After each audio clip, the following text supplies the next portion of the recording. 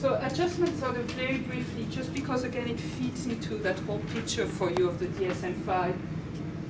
that they're really pushing to have a new category of trauma and stress disorders, and to have adjustment disorders in that category, which would really, and what they were pushing for was for adjustment disorders, some of the somatoform disorders like conversion disorders, for example, some of, so PTSD as well, to be part of a category that's about stress and trauma, rather than having PTSD as part of, as an anxiety disorder and adjustment disorders being set aside, if you like. And what they're saying as well is that they have a subcategory of attachment disorder where people have,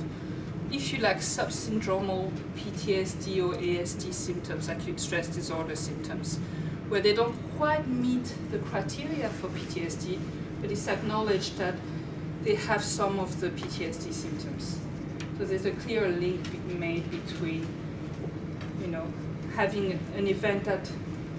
where you're starting to meet the symptoms and you're not quite there yet. So that's